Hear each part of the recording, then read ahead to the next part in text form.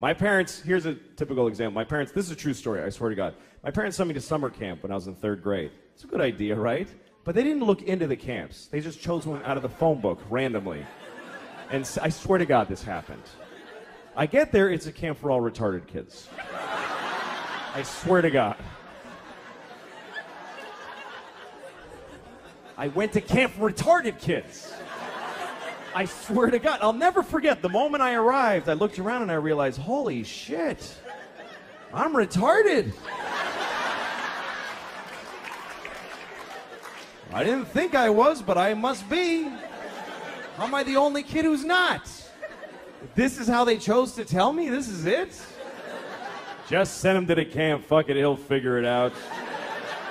He's retarded, he's not stupid. I loved it there. It was great. Everybody's nice. Every game is a tie. Just gold medals for everybody. It was awesome.